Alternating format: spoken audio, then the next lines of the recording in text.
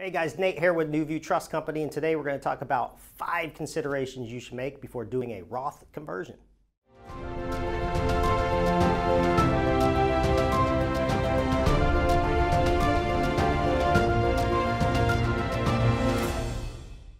First, what is a Roth conversion? Simply put, it's when you decide you want to take money from a pre-taxed account like a traditional IRA or a SEP IRA and pay taxes on that to convert it to a Roth IRA.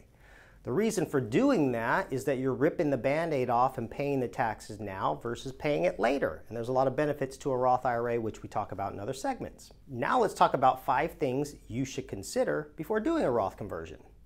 Number 1, cost. What's it going to cost you? When you do a conversion from, say, a traditional IRA to a Roth IRA, you're going to get that converted amount reported on a 1099 that you get in the following January. How you treat that is you treat that amount as normal income. Add it to your adjusted gross income, you pay normal income tax on it. So the first question you want to ask yourself is, the amount that I convert, can I afford to pay the taxes on that when it comes to tax time?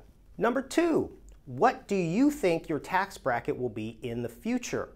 Now, a lot of us don't have a crystal ball, and it depends on how far you're trying to look in advance, but some people consider, well, if I'm making less money now and I plan to make more money later, I'll be in a higher tax bracket. So oftentimes, depending on your current tax situation, you may want to do a Roth conversion because you're in a lower income or lower income tax bracket. But if you're in a higher income tax bracket, that may change things.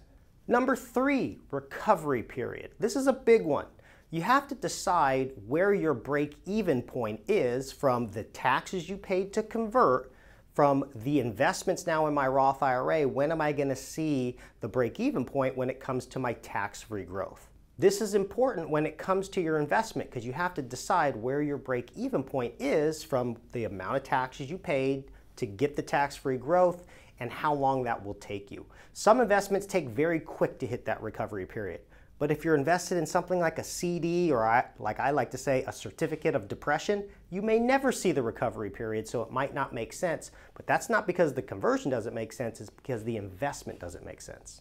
Number 4, what's the investment? This is the biggest consideration that you should make, in my mind. Here's the deal. Depending on what your investment is and how much profit you're going to have and how much time you have to make profit, that's the ultimate decision as to whether to pay tax now or pay tax later. If you're very conservative with your investments and you want to make contributions to a traditional or SEP and the deductions outweigh your tax-free profit, then this story changes for you. But if you're putting small amounts of money in, or your investments are gaining large returns, then the tax-free growth is much more beneficial. So the ultimate decision maker that outweighs all the other ones is, what is the investment? I've seen real estate investors take a small amount of money, buy a rental property or buy a fix and flip it in 8 weeks and make 40% profit. If the investment's something like that, it makes sense to convert because your break-even point, that the fact that you paid the taxes, you outweigh that in the first 8 weeks, and everything past that point is ching-ching, ching-ching, ching-ching. And number 5, the last one, generational wealth. Remember that when you pass away, your IRAs, whether it's a traditional IRA or a Roth IRA, are passed to your beneficiaries. There's a tremendous amount of power in passing on tax-free wealth to your next generation.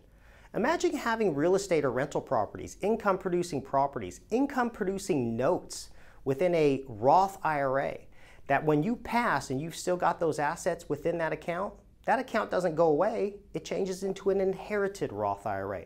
And those assets continue to grow at least for another 10 years, completely tax-free to your next generation.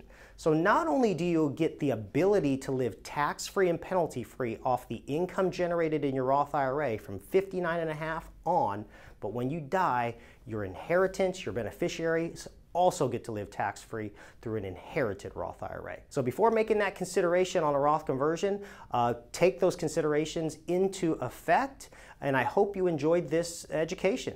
If you want more education, continue to like us on Facebook, continue to follow us on Facebook, subscribe to our YouTube channel, and check out our website, www.nuviewtrust.com.